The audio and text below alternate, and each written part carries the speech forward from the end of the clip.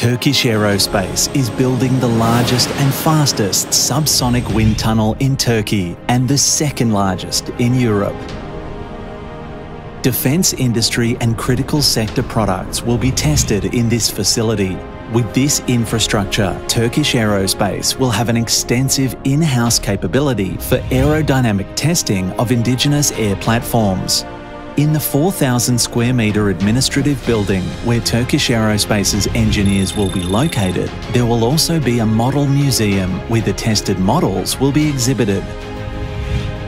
This tunnel will be the first and the only commercial closed-loop wind tunnel in the country with its acoustic features.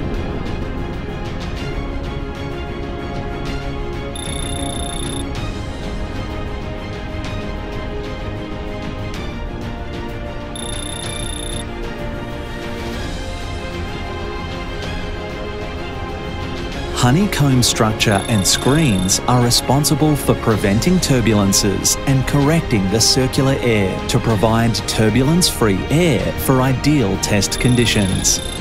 A moving ground belt system is a part of this facility, which makes landing and takeoff tests of aircraft and automotive tests possible to be performed in Turkey. All tunnel functions will be managed from a single centre using custom-made facility control and automation system.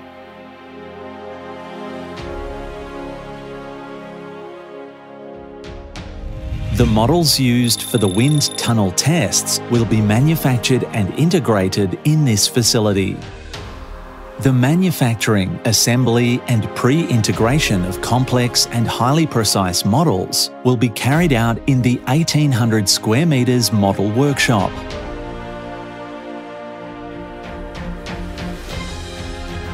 The models prepared for the wind tunnel tests will be integrated in model preparation rooms.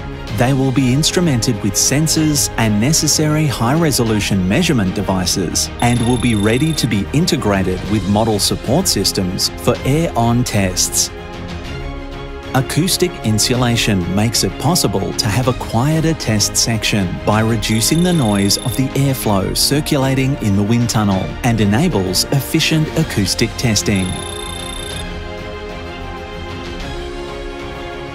Test sections of 3 different sizes will meet the needs of various test types.